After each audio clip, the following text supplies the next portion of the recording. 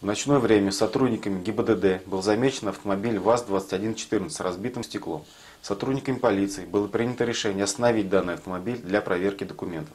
Однако водитель автомобиля неоднократно игнорировал требования полицейских и попытался скрыться в одном из дворов по проспекту Победы.